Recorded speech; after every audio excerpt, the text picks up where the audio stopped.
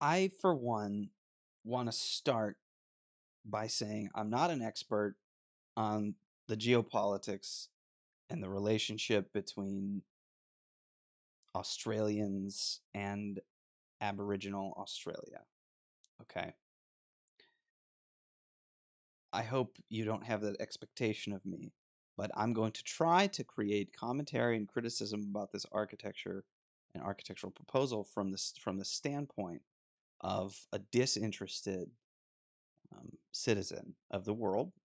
And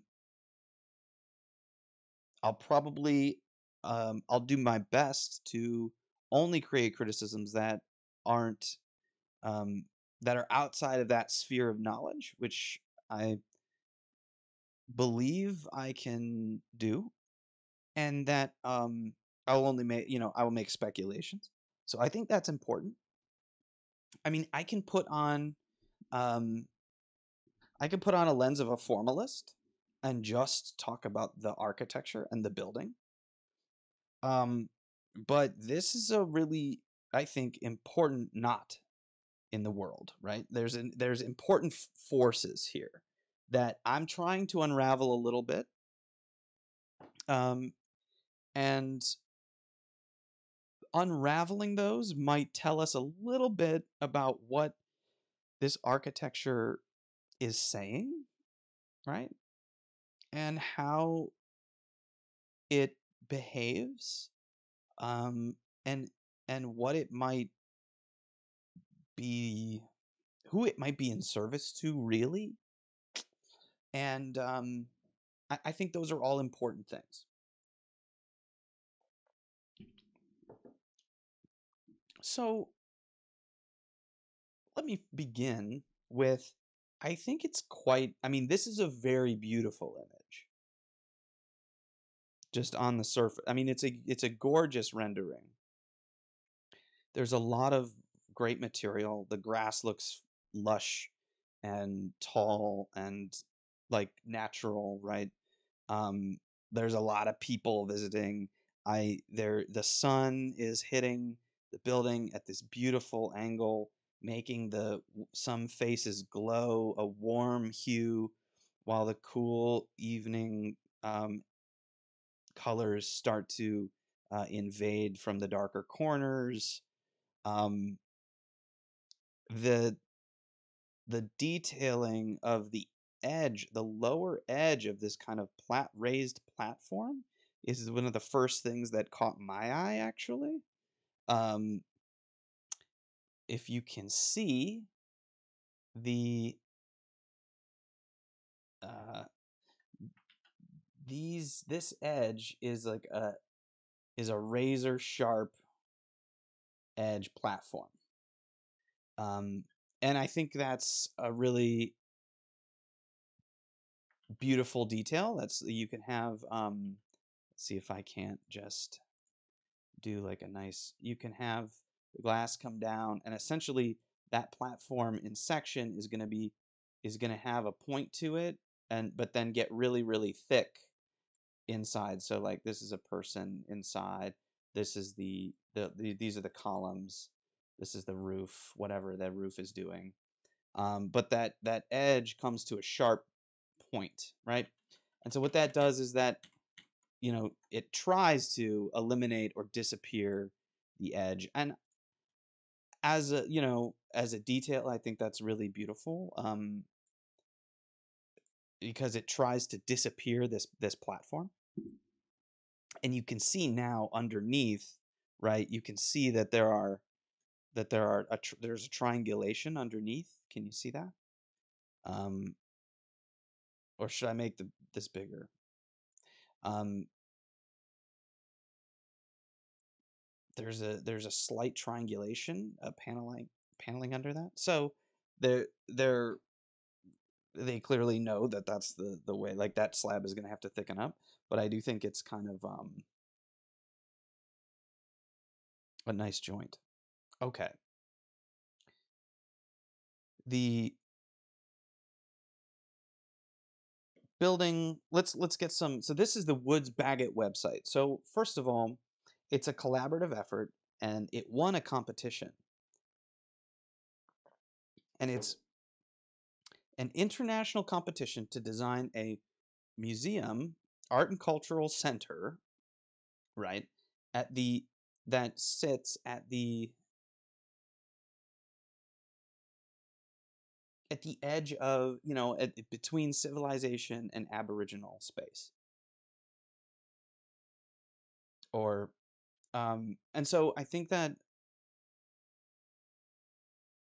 it's kind of strange that it's in a city, but um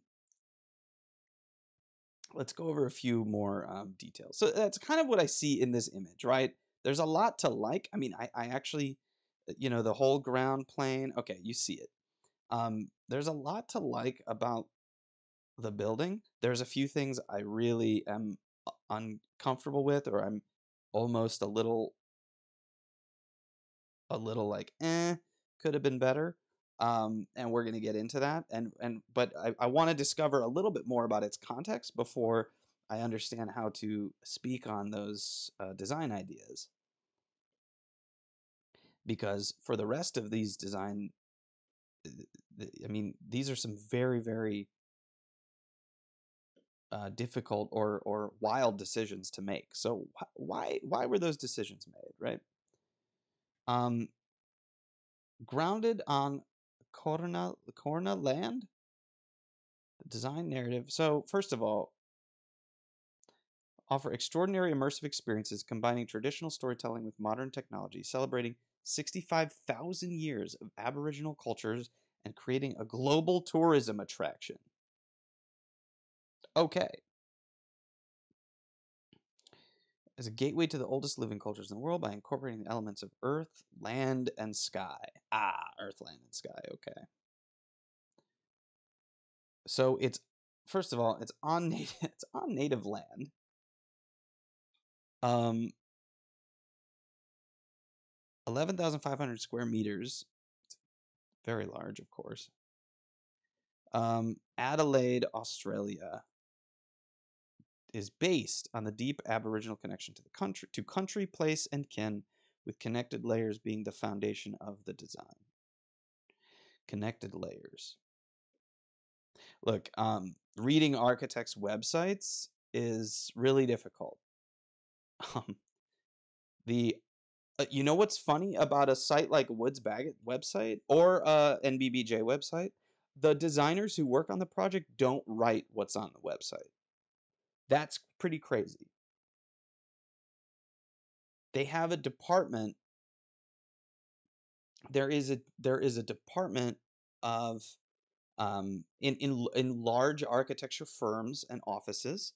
There's an advertising department which handles the you know the press, the wording on the website.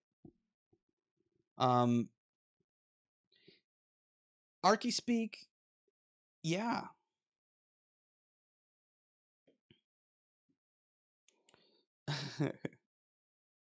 So, lower level galleries and terrace landscapes are carved from the earth, providing indoor exhibition spaces, performance space, and gathering area for welcome to country ceremonies within the outdoor amphitheater. Reveals in the upper galleries frame views oriented to the sky and natural surroundings, yes, yes, yes, while also exposing the activity within, depicting truth telling and transparency. Whoa.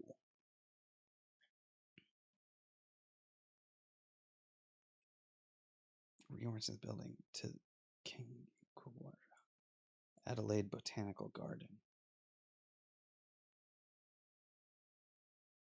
All right, here we go. There's a PR department. Yes. The truth telling happens in this building. One of the things I'll react to immediately that's concerning is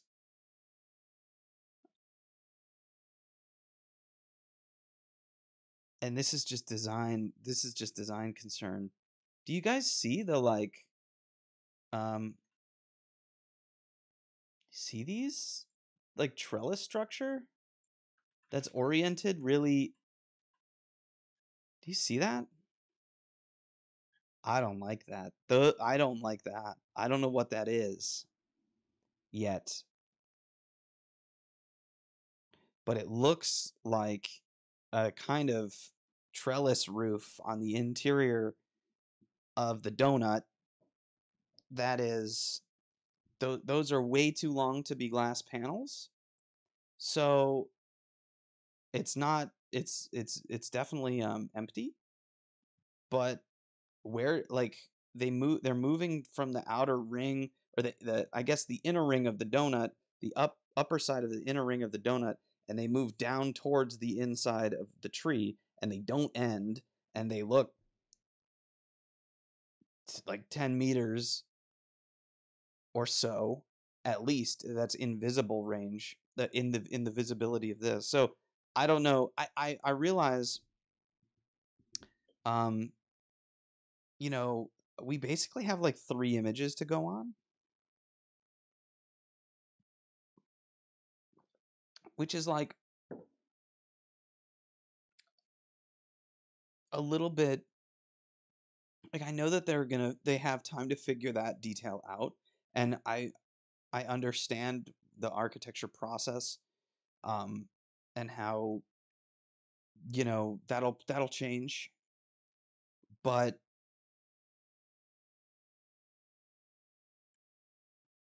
there's something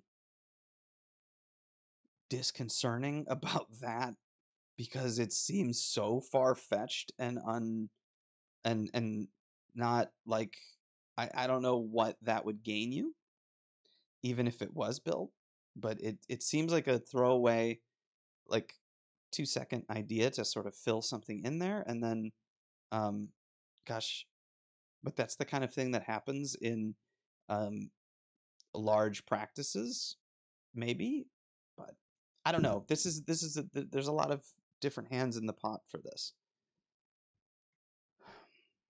So hang on, before we go too overboard with any of this, let's look at the Diller's video and Renfro website. Well, actually, what's really telling? Woods Baggett collaborated with Diller Scafidio and Renfro. There's nothing about collaborations with local communities or with Aboriginal architecture, um, or discussions uh, with them on the Woods Baggett website. They're touting we partnered with Diller Scafidio and Renfro. Now, they do mention some of the uh, formal moves are are invested, or about the relationship to some Aboriginal structures. We're just not there yet, um, in the story we're building. Okay, we're not there yet, but it is kind of strange that that's who they would declare as their partner. In collaboration with Woods Baggett, the Aboriginal Art Center's new paradigm that showcases the past, present, and future of Aboriginal cultures while supporting contemporary art practices and events across disciplines. Okay. I mean, look, this is a condenser, right? It's a cultural condenser. It sounds,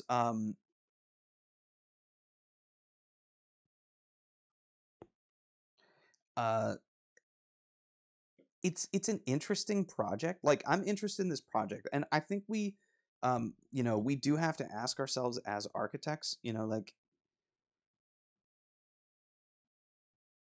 and something I challenge my students with all the time, or challenge my studios, is, we have to be asked to design for other cultures always. It's it's not it's tough that, like, a very white, very New York firm is designing this structure in a faraway country for between Aboriginal people and, Australia, right?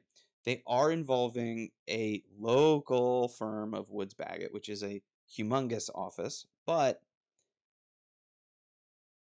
that part, I think there's two parts to this one. One, is that all architects should be in school prepared to understand that you are going to design spaces for cultures, people, and constituencies of which you may not be a part, and that's okay. We need better training on how to do that. On We need to learn in school that we're not designing because we're not in school to become an architect to put our signature buildings in someone else's neighborhood. We're in school as architects to learn how to honor and make space for other cultures that make sense for them and are also beautiful. And I think that relationship can be beneficial and still be amazing and interesting architecture. B or two, this particular situation to me, I think, is an example where that that paradigm becomes like a very critiquable paradigm because you've got a you know an A-lister New York architecture firm trying to bring about this piece of architecture, and I don't know how um, authentically they can engage this space or this place, right? Um, without doing a kind of a deep a deep dive or deep engagement. And at least as far as I've seen, there wasn't one. They won a competition with a jury, which had one member of an Aboriginal art community guide, and then like nine other people. And we're going to get into that in a second. But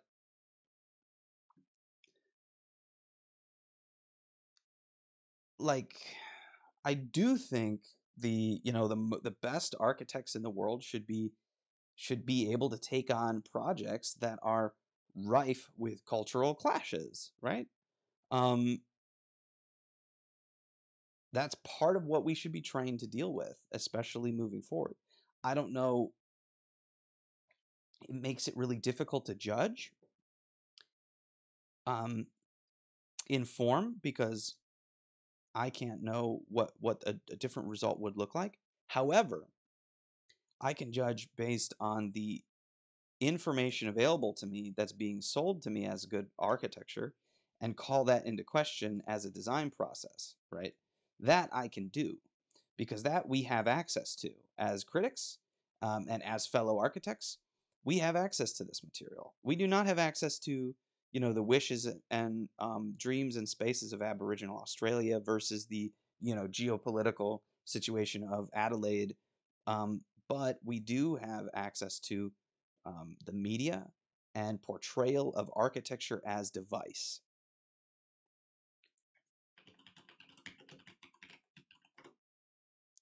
Yeah, my friends, that's important.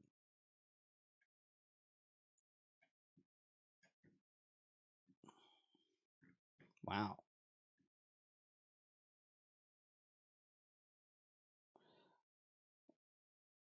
this is chill. Okay, so they won a competition. Here's the jury.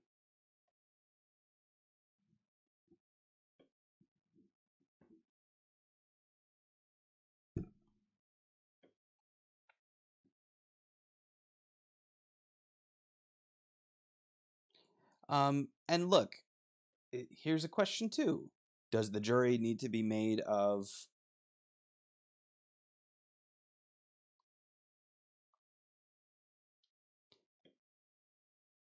a good jury should be able to toss this out. There's plenty.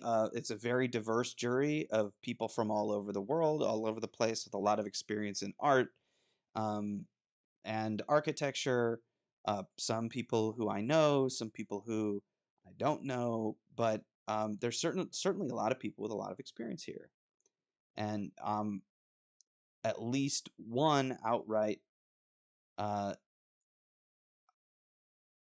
Aboriginal voice, but on a panel of 10 people. But I haven't read every single bio, so I'm certain they put together like a pretty qualified jury to just like pick an architect that wins it. um but let's talk about like what the the the thing is, like, what is the goal here? That's really what we need to know in order to think that, to critique this. And chat, exactly right. Um, welcome arrivals is the kind of goal. And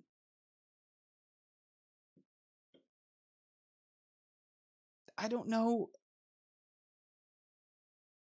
welcome arrivals is it doesn't sit right. It doesn't feel right because here's this link for Humpy, excuse me. Humpy, Whirly or Humpy. Temporary shelters used by Aboriginal Australians. I have a serious question. They link this research. What the fuck is do you need to use a temporary shelter for as an excuse to spend what's the total? You know what? I did see the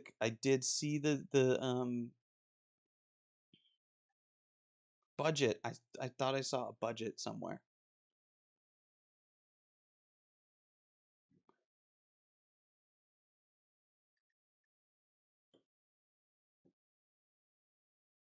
Competition bid?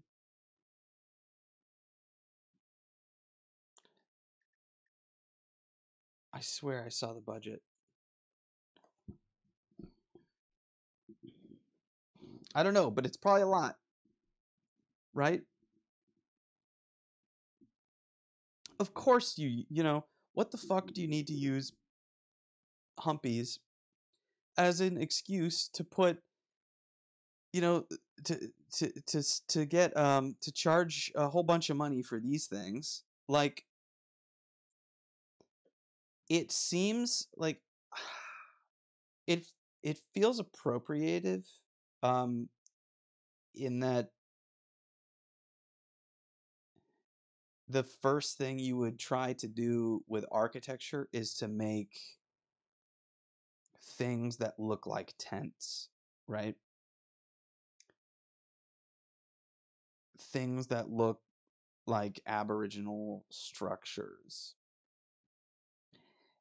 And being inspired by, to me, is like there's a real problem. And in the book about African American architecture, there's the problem with African American museums in Dark Space by Mario Gooden. It talks about how just you know it became a problem because African symbols and shapes and forms were just abstracted and made into the shape and form of the building, and that there was something there.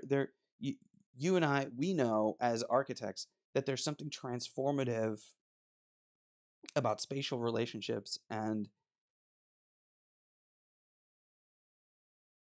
organization of a building that could have a lot more to do with a culture and their experiences and their way of life than what the thing looks like, right?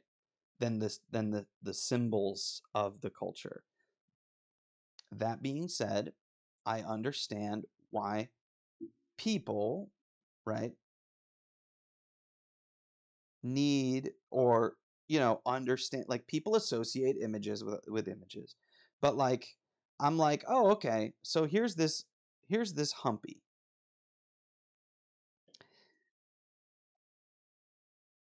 And I can't say I read through this, but I'm here to look at the research, and here I see, okay, people have built things based on this before. If you can't see that,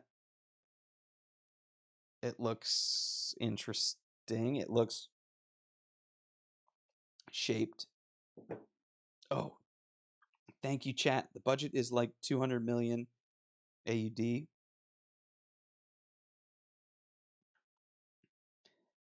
Oh yeah.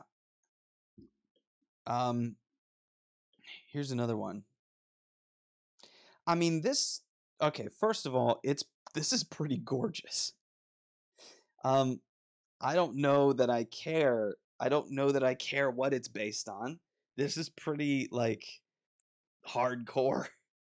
Um, this does not look that welcoming.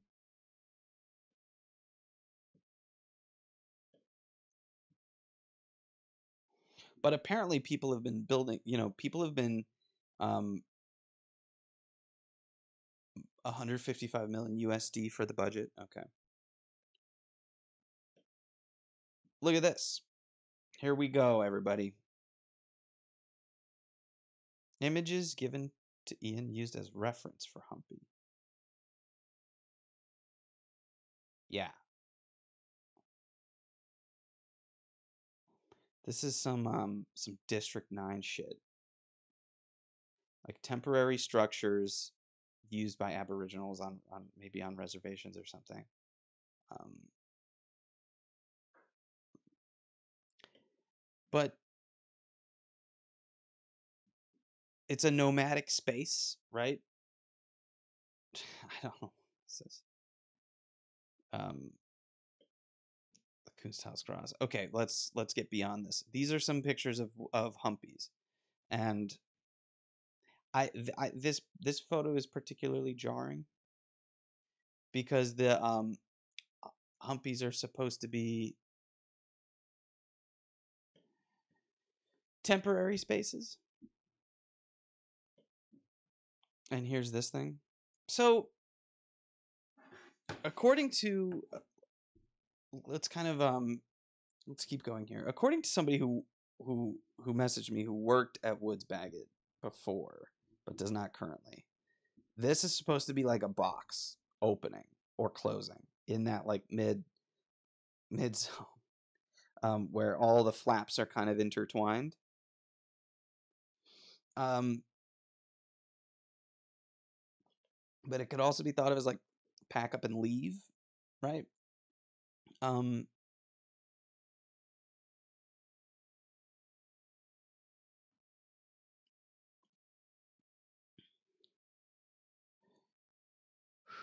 so what's the take?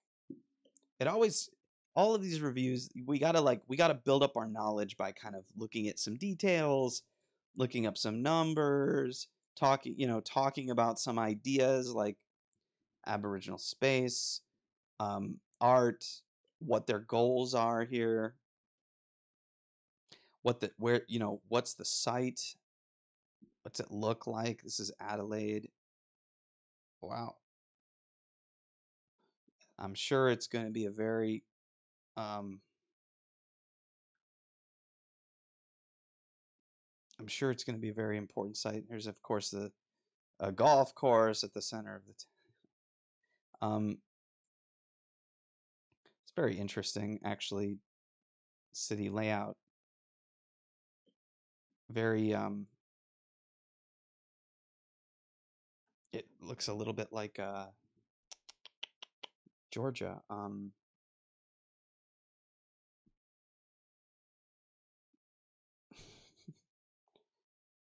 Why can't I think of a yeah, anyway. I don't know what all these spaces are. Savannah, thank you. Yes, Savannah. Okay, so it's supposedly the site for this thing is like right here. One of these botanical gardens.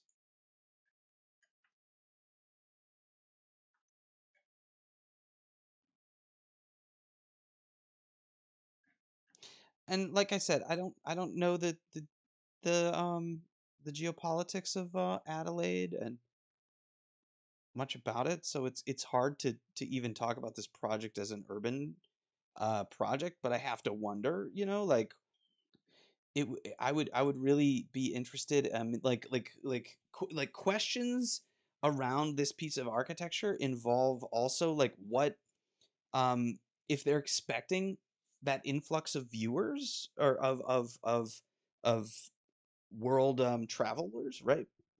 What people have to think about who might be watching this who aren't architects, um or architects as well, but that like the bounds of criticism of a project also have to start to leak into the urban conditions, of course, and the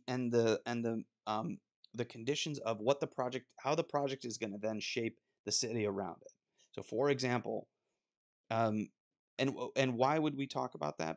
Because I think the architect in charge of this project could take up some extra territory in when it comes to some problematic issues that could arise, and that the um the architect needs to be involved with discussions about. And if they're not, um, if they just say I'm here to design a beautiful building and leave, they're the person or the entity that supposedly has the most power to kind of work a project so that it answers these kinds of questions. Questions like, what is going to happen with the airport infrastructure? What hotels will benefit from? Who owns the hotels that will benefit from the increase in traffic? Who is going to come visit this? What are they going to take away from this visit? Why are they, are they on vacation when they're coming to visit this? What does that um what does being, what does people on vacation visiting a cultural object mean for um the for people's ability to retain that cultural information? What I mean by that is, when we go on, when we're on like vacation, do we want to, when we learn about cultures when we're on vacation, it is automatically kind of othered to us. It means that culture um, is something outside of our norm, our world, right? Anyway, um, we go on vacation to experience something different. Right? I don't know. In other words, but to put it very bluntly, the status and condition of a visitor to this museum, if they're expecting this increase in tourism, where are they coming from? Where's their money going? How are they spending it? What are they learning? What do they want to be here to do and experience? How does this museum, how can it impact and shift the relations with Aboriginal people? Is that its goal? Um,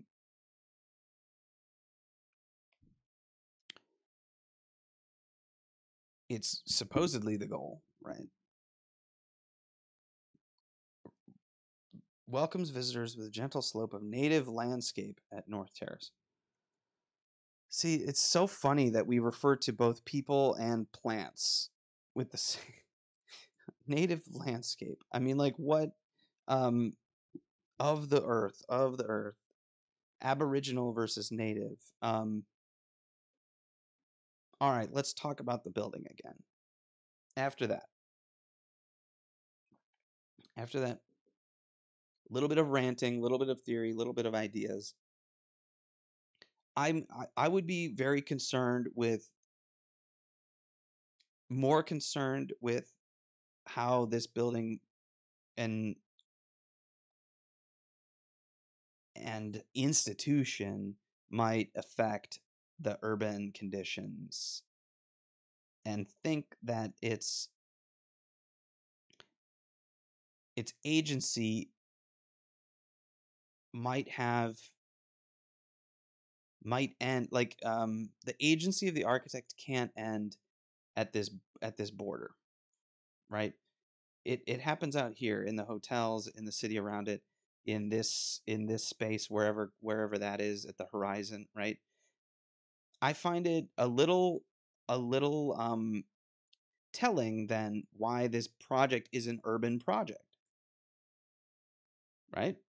The site itself is, for me, the most crucial element of this project that signals probably its geopolitical situation. It's in an it's in an urban space. It's a tourist attraction, and I don't think there's anything wrong with a hope to get people to come visit a museum to establish a connection. I mean, that is like a that is a way to bridge connections with people to like learn about cultures. Institutionalizing that idea, ah, like what if you take $170 million and create grants to invite um, people to make different types of food, to open restaurants with different types of cuisine and culture all over the city, right? What if you were to create, scholarships and housing, etc., right? Um, yes, the Bilbao effect is exactly the problem that happened in Bilbao when the tourism for the building overran the system. And architects need to be prepared, need to be able to talk about these things, because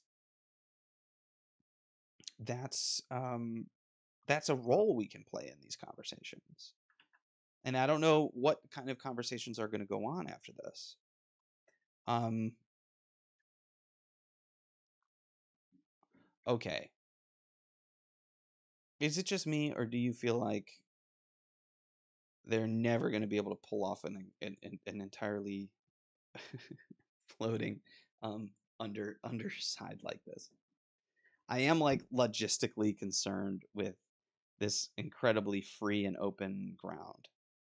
And what seems telling to me is that this project is all about the ground, first of all. It's all about the ground. Architects have been trying to free the ground, creates this new level, and when it does, it kind of wraps it in a box. Okay. I need like a telestrator. I need like a pen. Let me look more at this terrible sketch I'm making.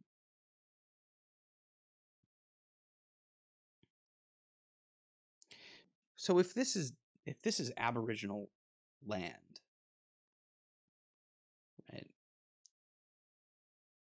The building is trying to like what, not touch it as much as it can.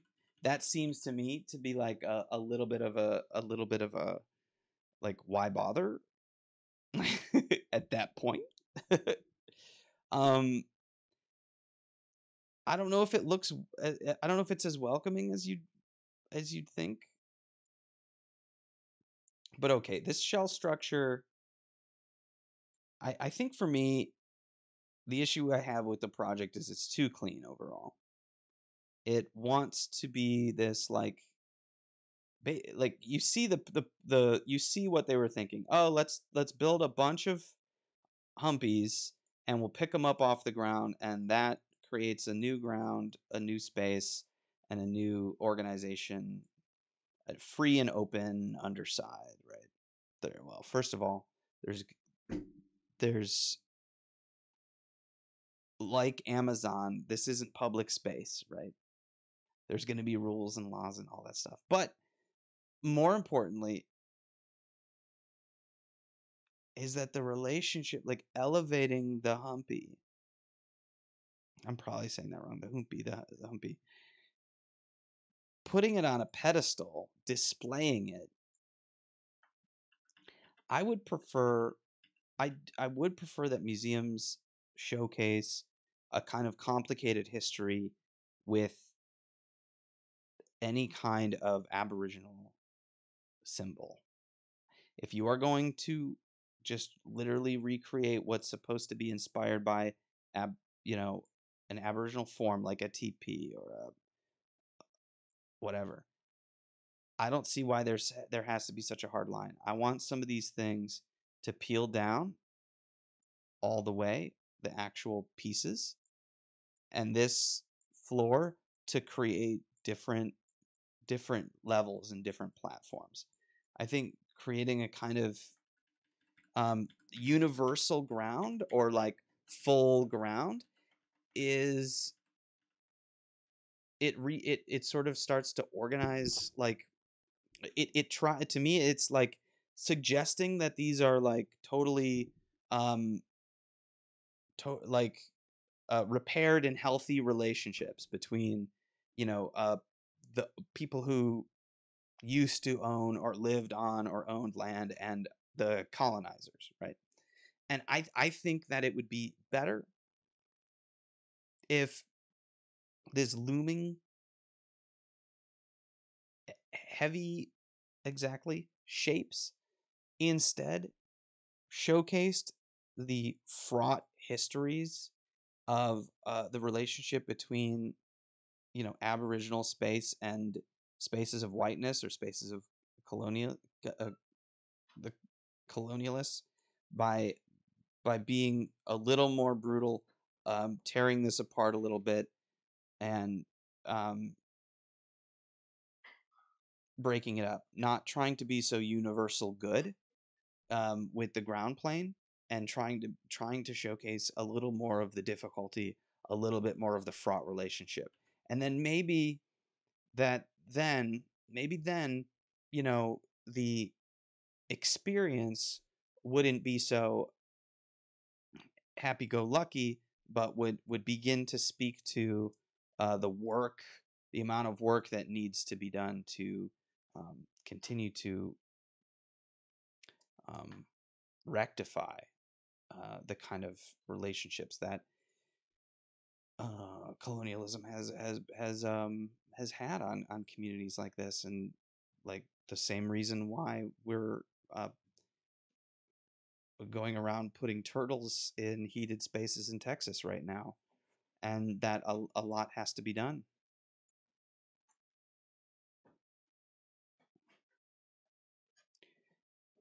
Okay. I do wish this project all the best in the world. I want it to succeed in its well, maybe I don't want it to succeed in its mission.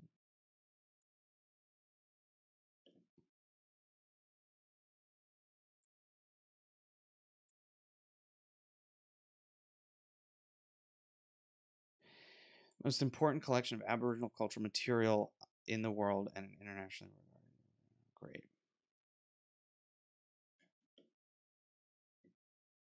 Oh, great. Yes, it holds Aboriginal art and culture. Great. It's a holding place. I mean, first of all, okay, this is if you're going to create, if you're going to like gather up and display Aboriginal art and culture, um, I agree. You'd better display all of it, and it better be free and open to the public. If you've got it, like, what do you do with it at this point? Either if you can't give it back, which you should probably, is to it better be on display.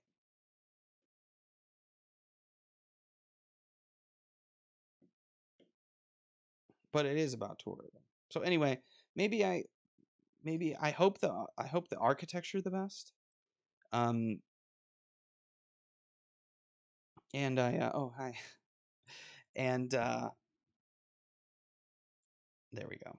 And I hope the building resolves itself a little bit better. This like carbon fiber, um, weird twisted baskety thing. I think a hard edge on that second level is a little bit of a design mistake, because it's too sharp on the bottom. It like all of those Aboriginal uh, structures were very tethered to the ground, or they I mean, I know that they were like temporary, but they went all the way to the ground, they engaged it, the ground was safe and warm, and the ground was particularly not uncovered and open because it's a shelter. So to try to take that shape and to lift it up and to, you know, make it do, you know, make it actually house and uh, house the stolen artifacts of its history, it's a little weird. It's like the building is a pelt. See, I always get the best ideas right when I'm about to finish. Um, That's what she said. The building itself is a pelt of a you know a murdered and conquered Aboriginal culture, pierced, cut, and displayed, right, lifted into the air and displayed for all to see, and housing now the stolen and conquered art of those cultures. So, um, hot take, there it is. Without, I mean, they really need, it's a basket case. Yeah.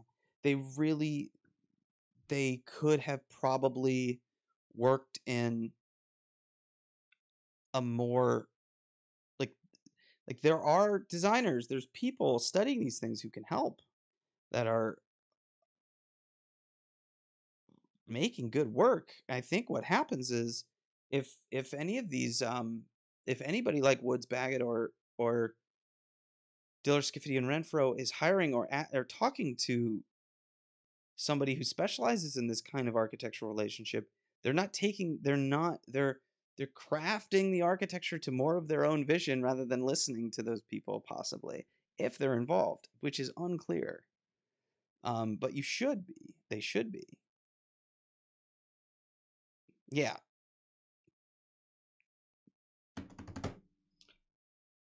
All right. Thank you so much, everybody. It's been real.